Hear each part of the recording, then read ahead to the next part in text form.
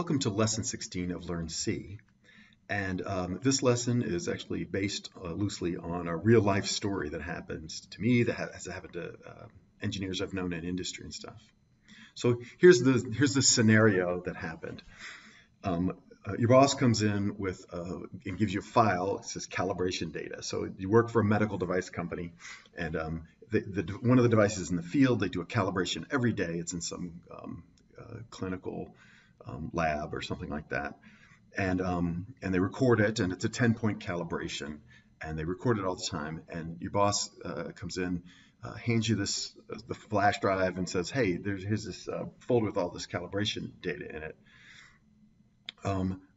Tell me what's going wrong. Something's going wrong with this machine. Can you plot out the slope and the intercept and the regression and the R-squared of the linear, do the linear regression on each of these data files, and then plot it out, out the slope versus date, and just tell me, let's see if we can look for trends." This in a matter of where it's actually really did happen. So this is a real life scenario here. And so you go, "Sure, boss, I'm happy to do that." So you look in the calibration data and you say, how many files? 1,000 files? Oh my gosh, it's 3 years worth of data. Well, I better get started. Okay, so I'm going to get started. I'm going to go to Excel.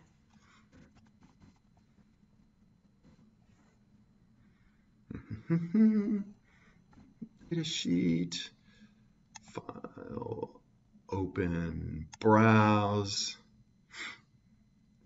desktop, calibration data, Excel files. Let's go to text, files. Let's click on this one. Let's do the first one. Next, it's got to be a space in between because the data is not tabbed. Finished. Okay, finished. Okay, click, insert, scatter plot, that kind. Go in here, do a trend line, do more on the trend line, more options. I want to see the equation, and I want to see the R-squared. 2.0613 is the slope, 0.5383 is the intercept, 0.9961 is the R-squared. Okay, write that down. It took me 30 seconds, a minute to do. So times 1,000, that's a day. That's 2 days work, right? So it's a day or two of work and a day or two of carpal tunnel syndrome, right? To do all 1,000 files that way, right? I'm telling you right now that I could do this job. I could do that job for my boss in about a couple hours. You know, it'd take me a couple hours to make dead sure it's all right, but I could I do it all in a couple hours with C. And so that's kind of what we're going to lead to. And the first step on that road in C is to write our own program to calculate these regression values, right? So that's what this lesson's about, is doing the linear regression.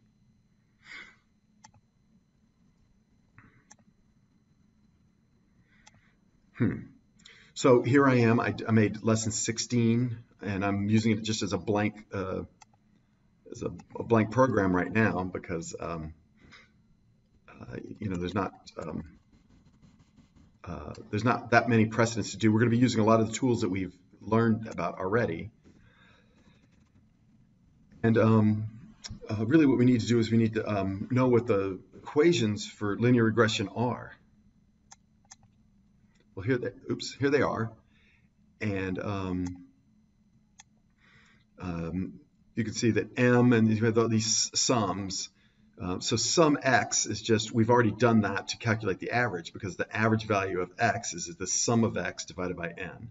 And the average value of Y is the sum of value by Y. So if you have this XY paired data, this X and Y columns, you can calculate X bar, you can calculate Y bar, you can calculate the sum of X and sum of Y. The sum of XY is just X1 times Y1, X2 times plus X2 times Y2 plus X2 times Y3, X3 times Y3, and so on. And sum of X squared is the sum of X1 squared plus the sum of X2 squared plus the sum of X3 squared, etc. And this term is just this squared, that term squared. So you can do, so it's just a bunch of sums, right? And we already know how to do the sums in terms of average. average is a great template for almost all sorts of statistical calculations, and we're going to prove that today. So the only algorithm we need for this is really just the sum. We just need to sum up data points as we load them into the file. Okay, cool. So I'm going to do that. So I need a bunch of variables, right? So I don't need to store the x array and y array, so I'm just going to say float x, float y, and then I need another bunch of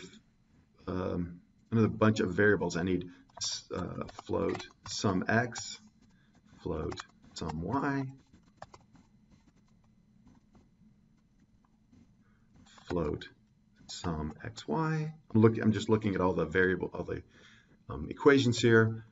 Float sum xx, float sum yy. That's it. I need values to store all the slope, intercept, and r squared. So I need float m, e, r, and r2 for r squared. I need a couple of I need a counter probably. I need a file.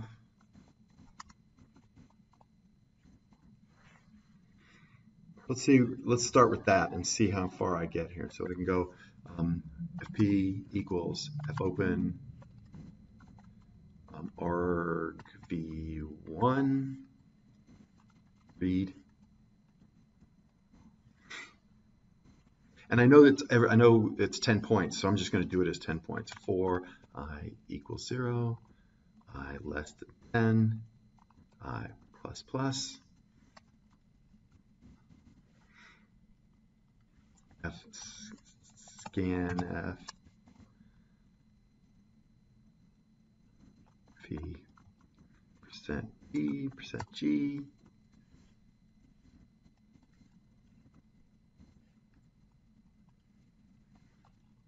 and x and y to get the ith value of x and y for each loop. Oh, right, so I'm scanning data, but I want to do it the way we did it back in one of the lessons where we just do it all in one for loop. We don't have to store the whole array. We just need to store the x and y value of the moment. So what I want to do is I want to initialize all these sums to 0. You can do this in the command, in the declaration statement. I don't like to do that, but I just wanted to teach you that trick. In general, I don't like to do that, but I'm going to do it for this particular problem. It's not perfect. Normally you should initialize them right before the for loop so that anybody can see that, but for a small program like this, it's probably going to be okay.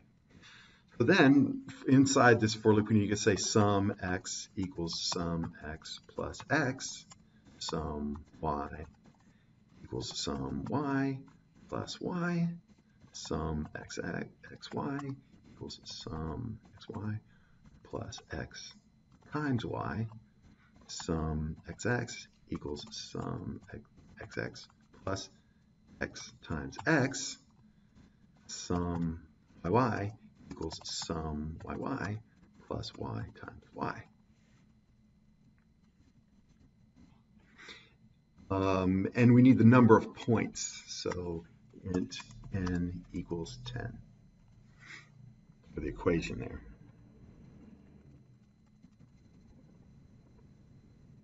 So m equals, I'm going to go over here, I'm going to do this thing here. Now I can see both at the same time.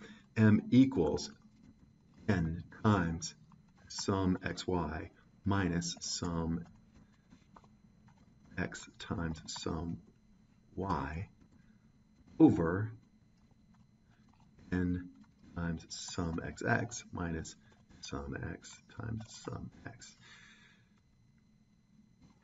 C doesn't do squared. You can't do up arrow to do squared. You just have to do it that way. I'm going to get to square and square root in a minute with the built-in C function how, and I believe it's in math.h.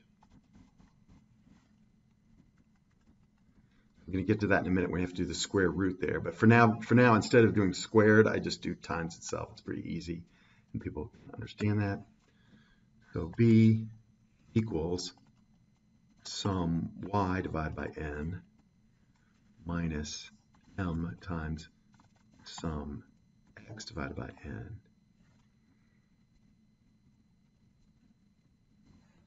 So y bar is sum x, y divided by n. X bar equals sum x divided by n, and so that works. And then r equals, well, I have this denominator thing, so I'm going to add another variable that's going to help me a little bit. Calculate the denominator first. It's so crazy, so I'll say nom equals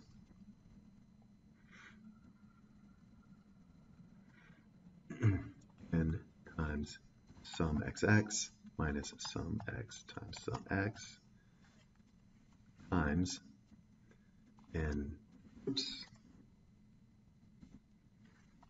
times sum yy minus sum y times sum y.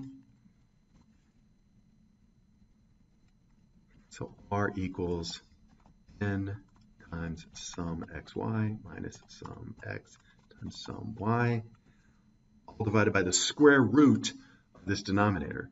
So the way to do that was with this pow term, pow denom to the 0.5 power. And then r2 equals r times r. We could have said pow r comma 2. Okay. So f,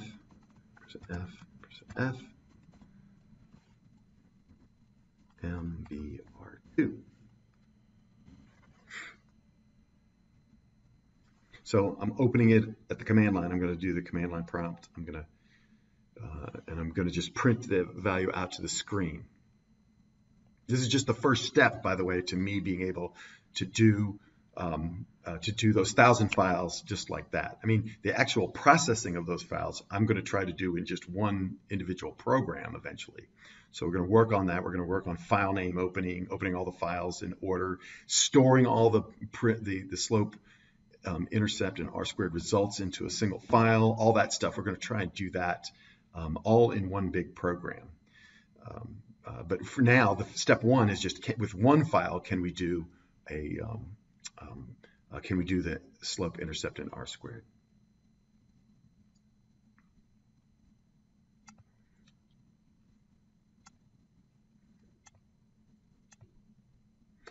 Wow, no errors, no errors. And I need the data file, so I got to go back here, and I got to go here. I'm going to just take the first one that we did. I'm going to click, Control C, go in here, Control V, execute, compile. Okay, then I want to do it at the command line, so I go Command.